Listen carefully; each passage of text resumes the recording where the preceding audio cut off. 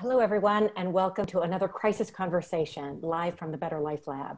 I'm your host, Bridget Schulte, director of the Better Life Lab, the Work Family Justice Program at New America, a nonpartisan think tank dedicated to renewing the promise of America. That's what we're going to be talking about today. So today, as we explore how the pandemic and the protests for racial justice are exposing the deep cracks in our system when it comes to work and care, and what needs to change to create a better, fairer, and more equitable America. We're focusing on Black women and women of color, and why the next bailout from Congress needs to center not on big business, but on them. And we'll explore big, bold vision and what we need to create real equity and lasting change.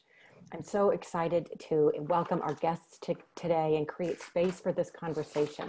So joining us today, we've got Jocelyn Fry. She's a senior fellow at the Center for American Progress, where her work focuses on a wide range of women's issues, including work-family balance, pay equity, and women's leadership. And she is also co-author with our next guest of the article that inspired this episode.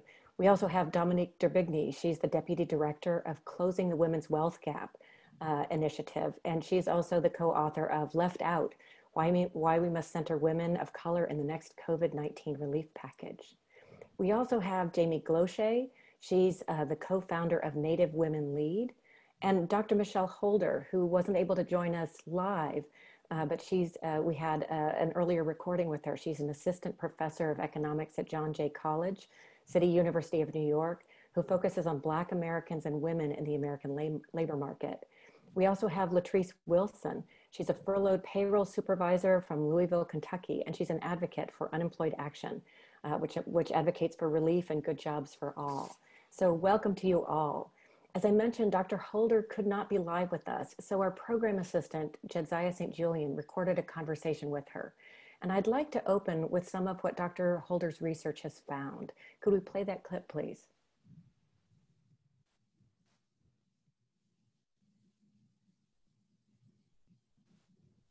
Most women don't know really when or if they're facing differential pay based on their gender and or their race.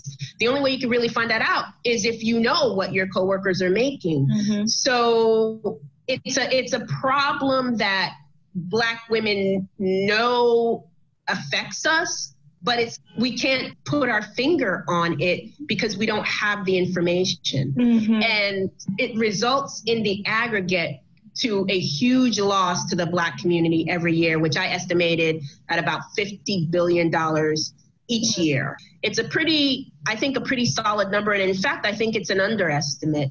Prior to the pandemic, Black women's position in the workforce was stable in the sense that Black women are more attached to the workforce than white women.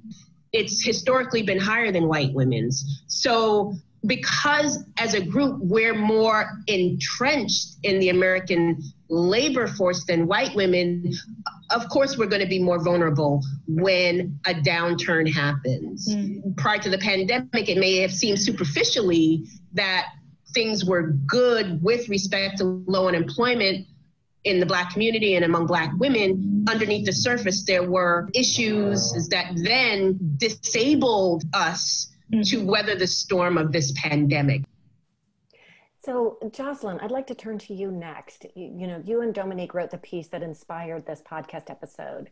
Why does the next bailout, why does it need to focus on women of color? And can you tell us about some of those issues that Dr. Holder mentioned that are making it difficult for Black women and women of color to weather this storm during the pandemic? Well, thank you, Bridget, for the conversation, and thank you for bringing us together for an important discussion. I think Dr. Holder really hit the nail on the head. When I talk about Black women in the context of the pandemic and really women of color more broadly, what I often say to people is that they're on the front lines of this pandemic. But they're also on the front lines for their families. And they are on the front lines in multiple ways. On the one hand, they're on the front lines because they're disproportionately essential workers. And when you look at some of the jobs that have been vital just to keep the economy going, even in the midst of a crisis, Black women and women of color disproportionately in fields like healthcare. They're emergency workers, they're nursing assistants, but they're also the folks who are our grocery store workers. They're the people who really essentially provide for the care and feeding of our nation. But we also have a long history of devaluing that type of work. And it is work that has historically been done by women of color, but they are low wage jobs. People are often dismissive and, in many ways find them, invisible. We expect them to be there, but we don't pay a lot of attention to their needs. And we don't pay a lot of attention when they are being treated unfairly. On the other hand, they're also bearing the brunt of the tremendous job loss that's happening. If you look at the unemployment numbers, they are certainly higher for Black women and Latinas, Asian American women. Those unemployment rates are higher by a couple of percentage points, even with the jobs that have been regained. So that is happening with the pandemic. And at the same time, what we know is that Black women and women of color more broadly are much more likely to be the economic engines for their families. Black women, 2/3 of Black mothers are either the sole or primary breadwinners for their families. And as Dr. Holder mentioned, at the same time, women of color experience enormous pay disparities, even compared to their white female counterparts, and also in comparison to white men. So while they are bearing this economic burden, they are also being treated unfairly in terms of how they get paid. And they, in the addition to the fact that they are disproportionately in low wage work that lack benefits like paid leave, paid sick days, the very things that people need right now. So all of those things are happening sort of, it's almost like a perfect storm. They're happening at the same time during the middle of this pandemic. And if we're really going to be responsive to the moment, then we ought to be centering in the conversation the very women who are experiencing all these challenges, as opposed to sort of looking sort of more broadly and ignoring these issues altogether.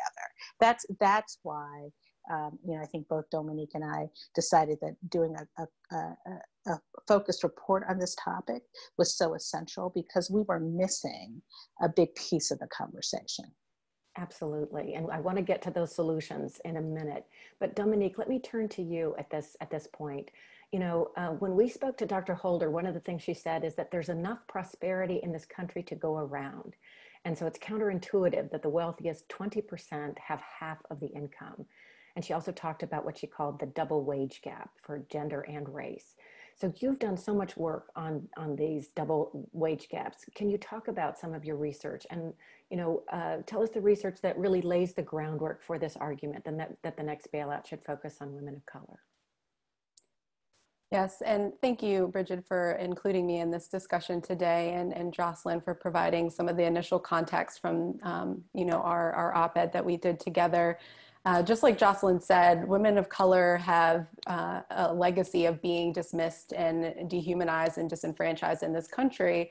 And this pandemic has really exposed the economic fragility facing women of color, but it didn't create it initially, right? It's exacerbating it, but it didn't create it. And so really undergirding all of this is sort of a massive chasm in wealth in this country. Michelle talked about sort of the gender pay gap, and there's really an intersecting racial and gender wealth gap in which, the typical white household has 10 times the wealth of Black households in this country. Women of color are most impacted because they live at this intersection. Median wealth for single Latinx and Black women is $100 and $200 respectively, compared to almost $15,000 for single white women and $30,000 for single white men. Right? This equates to less than a penny on the dollar in terms of ownership for women of color.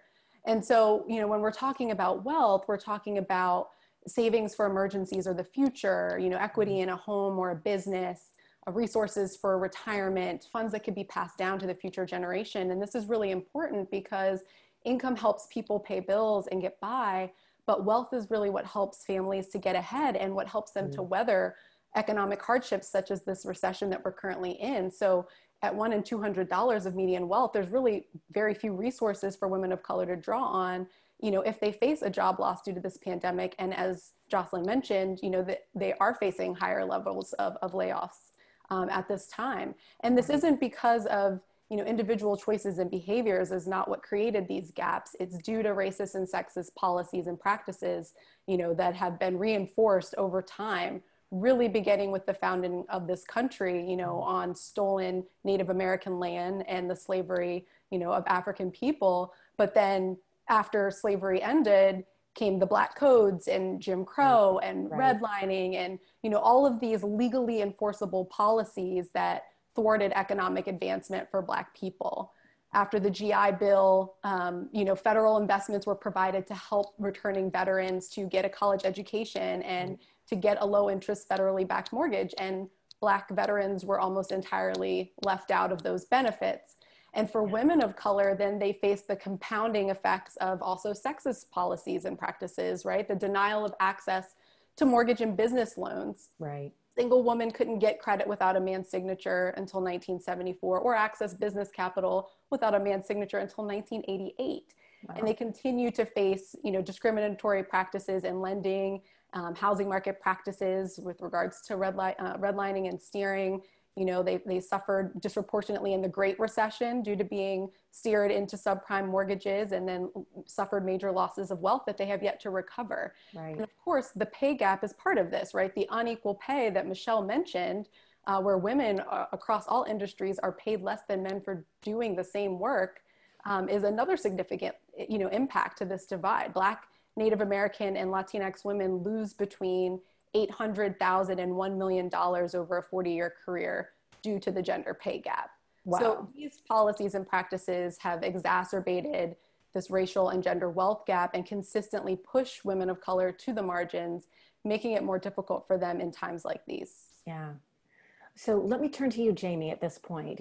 Dominique mentioned Native American women and what they're experiencing. And when we spoke earlier, you called Native American women bread makers and breadwinners, that they're really the backbones of their communities. Yet the deck was stacked against them too, and similarly before the pandemic, and they too are also suffering disproportionately in it. So tell us about what you're seeing, and then we'll move on to solutions. Thanks so much. Yeah, we're seeing high COVID rates, just to what everybody pointed out earlier and echoing the same. This has totally exacerbated the inequities that have existed long before.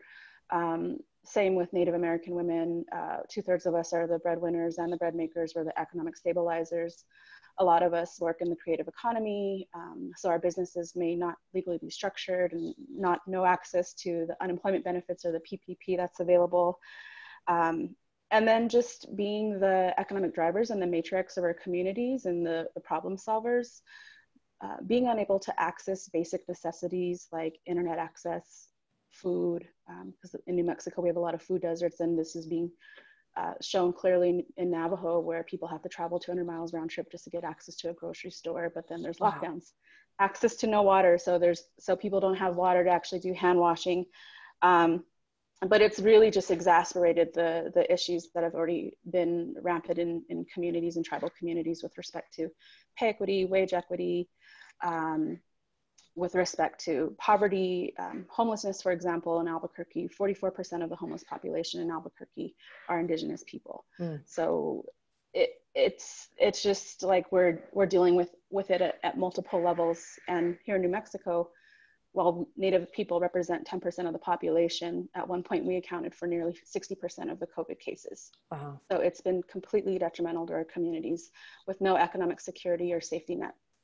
And one thing that really struck me when we spoke a couple days ago, you were talking that you work with a lot of Native American women who are entrepreneurs, like you mentioned, in the creative community.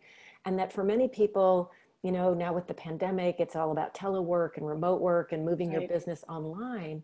And yet, because of some of these the lack of access to basic services like Wi-Fi, like internet, like broadband, that many of these women entrepreneurs are not able to do that. Can you talk a little bit about what they're experiencing, and how do you keep a business going then, Well, you can't, because a lot of the creative economy depends on that in-person sales and transactions, being at these communal events. And we're, definitely very community-oriented people. So we did a survey, and it showed that 80 to 100% of women-owned businesses in our community, in our network, said that COVID would completely disrupt their operations and their livelihoods. So Wow. a lot of these women, because they're the economic drivers, they're the bread makers, breadwinners, they have no income at all right now to rely upon, and then no way to access PPP, because one thing is that we face is invisibility. So people don't want to know Native people still exist and are still around, because we're less than 2% of the population. So there's a lot of advocacy and amplification that's necessary, and technical assistance to access those funds. Right.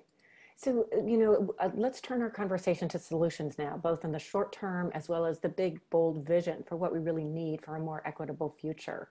As you all have been saying, the infection rates continue to rise, unemployment, layoffs.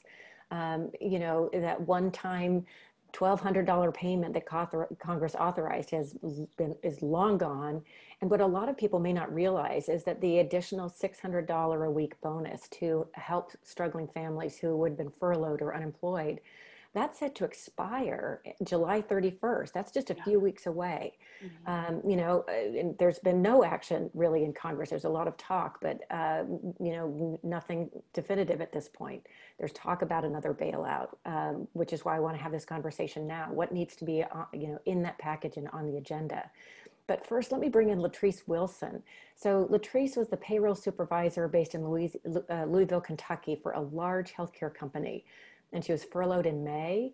Latrice, some Republicans in Congress don't want to extend that $600 bonus in unemployment benefits because they say it's a disincentive. They say it's keeping people from going back to work, as if life is like too luxurious with an additional $600 a week. Your own Senator, Mitch McConnell, called the bonus a mistake. So you tell us what life is like, for you on furlough and, with the unemployment benefits that you're forced to survive on while you wait for your job to call you back, and what do you think Congress needs to do in this next package? Well, the $600 is essential to my everyday life. I have a daughter that's about to go back to college. Having the $552 a week, which is the state unemployment, does not pay my bills, and it will not keep me afloat. After taxes is $1,900. So the $600 is essential. And to hear from Congress stating that, it would keep people from going back to work. Well, I don't have a choice but to wait, because I am furloughed, unless I choose to go find another job and lose my health care benefits, and that I need medication for my autoimmune disorder. So I have a choice, but I don't have a choice. So like a lot of people, especially that I hear from, it's essential because they don't have an opportunity to go look for another job. If the $600 go away on July 31st, as soon as August 1st, everybody's trying to find the same job. It's going to be 1,000 people trying to apply for the same position. There's no guarantee. And if I did get another position, and how COVID-19 is going right now, who's to say that I won't be in that job for a little while, or at least 10 weeks to even try to go apply for unemployment again if I am laid off or furloughed. Right. So it's imperative that the Congress pass or extend the $600. I said the stimulus package, a lot of them are speaking about the $1,200, the one-time $1,200. Well, that does help, and I appreciate that, but that doesn't sustain us, and it does not stimulate the economy. Right. So in order for us to survive and not let it trickle down to other people, like our landlords, the banks, because people go into mortgage foreclosure, people at food banks. I mean, it's going to affect everybody, not just the people that's currently either laid off or furloughed. When we were talking the other day, Latrice, you were talking about your autoimmune disorder, and you'd mentioned healthcare, and that's one of the reasons that you don't go look for another job. So can you explain that a little bit more? Are you still getting health insurance through your employer, and so that if you went to look for another job, you'd lose that health insurance? Is that right? You are correct, Bridget. I currently, I am furloughed, and my job did offer me to continue to pay my employee contribution of $212.27 twice a month. Wow. Now, before, when I'm working, it's pre-taxed. Now it's post-tax. And it's hard to even budget for all of this. So if they do decide not to extend the $600, I won't be able to pay for healthcare insurance and be able to continue to get my medication because there's still, I mean, I'm still waiting just to see if I'm eligible for Medicaid. I'm probably not, but yeah, it's imperative. So the amount that you're paying just for your portion now of your health insurance, that's about 20% of that additional $600 a week payment. So if that goes away, how are you going to be able to keep up with your health insurance? I've been proactive and always been a saver. I always have an emergency fund, and I can pinch from there because I have to have my medication and be able to maintain my health. But that's not going to last long, beyond a few months.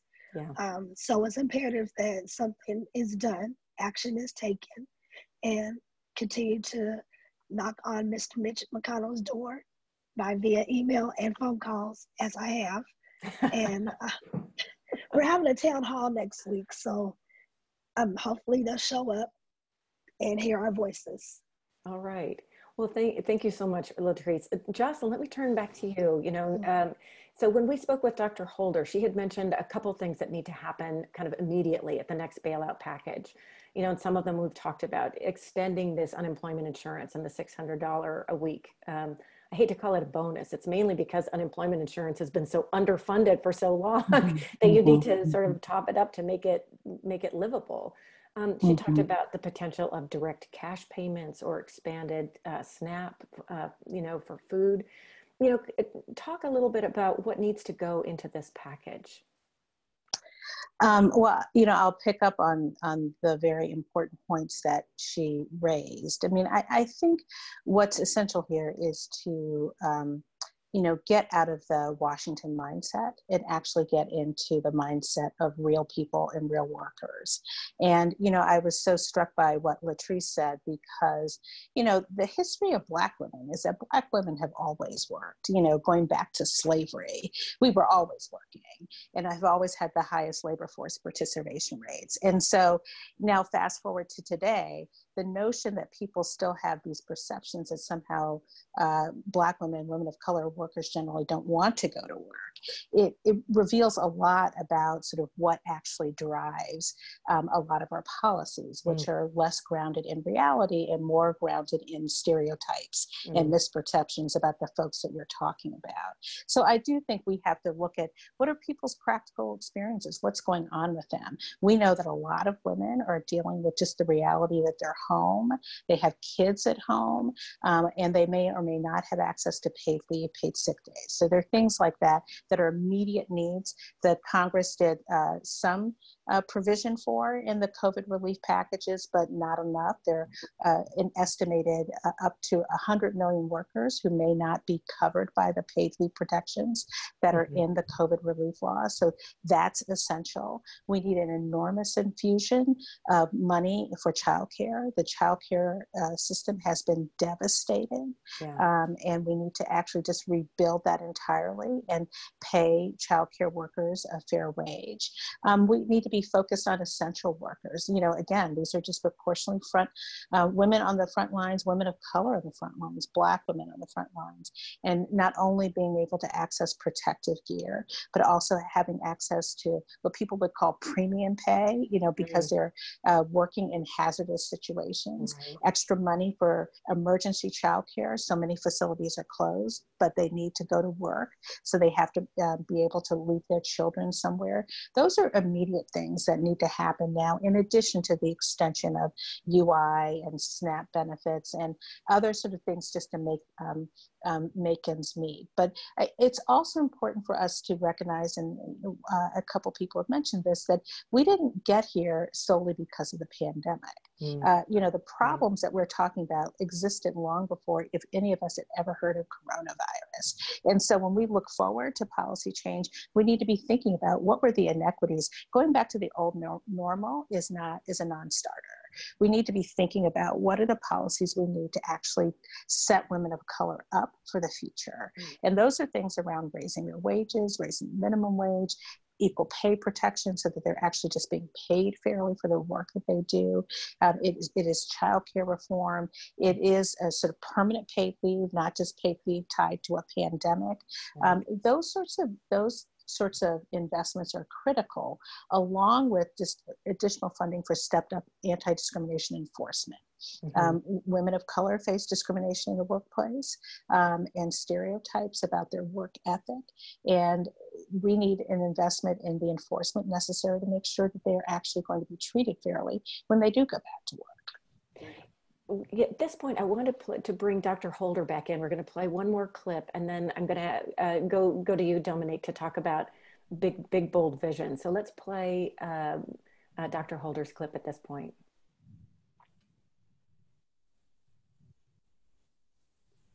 So I grew up in New York City, and I was raised by a single mother who was an immigrant. She's an immigrant from Panama. My father is from the South, so he's African American. She emigrated to New York City. He migrated to New York City for a better opportunity. Their relationship didn't work out. And so what happened was my mom became a single mother with 3 children, not college educated, and not receiving a lot of assistance from my father. And so I basically watched her struggle in a country with so much wealth. And I was really trying to understand why public policy seemed to be failing my family, especially a woman who wanted to work, who did work, but because she didn't have a college degree, she didn't make very much. And because she had 3 children, she also had caregiving duties. So sometimes she lost a job because she had to take care of a sick child.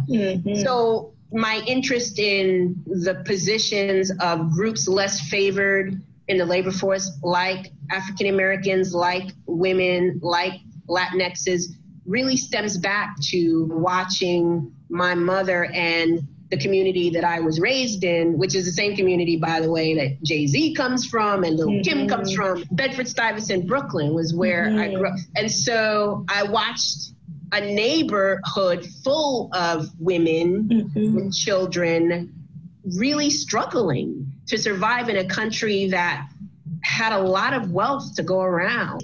And so this is what drove me, I think, to the discipline of economics in particular, but really looking at groups that are less favored in the American workforce. So Dominique, Dr. Holder talks about public policy failing families like hers.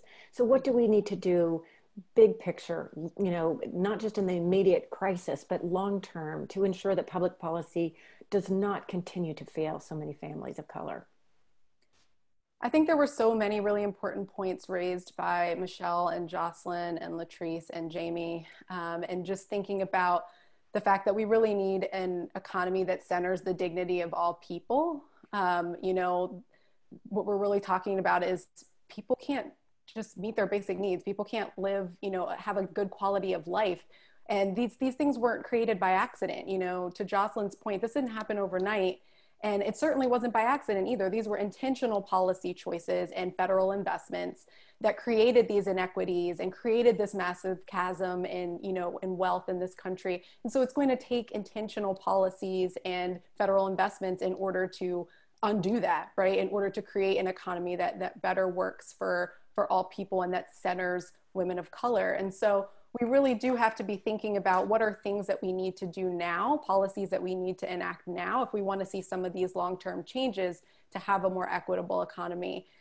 So we could be talking about things like reparations, right? I think there's always been a legitimate argument for reparations, and that is a conversation that we need to be having now. I've seen more people talking about, you know, baby bonds, providing trust accounts for all children born in the United States that are seeded with funding and allowed to grow until they reach adulthood. And there have been studies that show how baby bonds can dramatically reduce racial wealth inequality.